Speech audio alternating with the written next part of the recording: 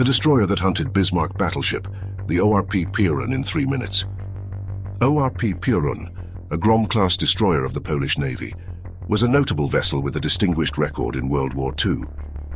Built in the late 1930s, Piorun, meaning thunderbolt in Polish, was initially commissioned as HMS Nerissa by the British Royal Navy before being transferred to the Polish Navy in exile in 1940. Displacing about 2,000 tons and measuring 114 meters in length, Piorun was armed with 7 120 mm guns, numerous anti-aircraft guns and torpedo tubes. This armament, combined with her high speed and maneuverability, made her a formidable adversary. Piorun was based in Great Britain and commanded by Commander Eugeniusz Pławski.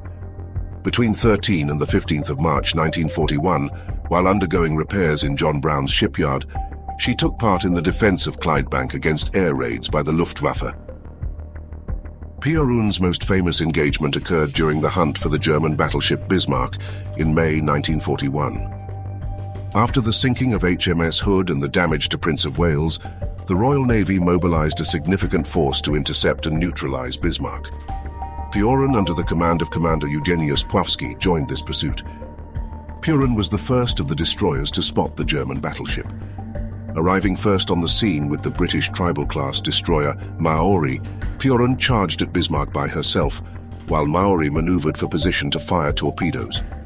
Demonstrating remarkable bravery, Pławski transmitted the message, "I am a Pole," while Piorun exchanged fire with Bismarck for an hour. Neither side scored any hits. Piorun was very low on fuel, so at 5 o'clock she was ordered home before she had used her torpedoes. Pławski was reluctant to leave the area and ignored Wien's order for an hour before returning to the United Kingdom. Piorun subsequently operated in the Mediterranean, taking part in Operation Halberd, one of the Malta convoys, and Operation Husky, the invasion of Sicily. In 1944, she was transferred to the Home Fleet. On the 8th of June 1944, the Piorun took part in the Battle of Ushant against Kriegsmarine destroyers. Her service was vital in maintaining the lifeline between Britain and North America, which was essential for the Allied war effort. After the war, Piorun returned to the Royal Navy and was eventually scrapped in 1949. Her service, particularly during the Bismarck operation, remains a proud chapter in Polish naval history, symbolizing the resilience and bravery of Polish sailors.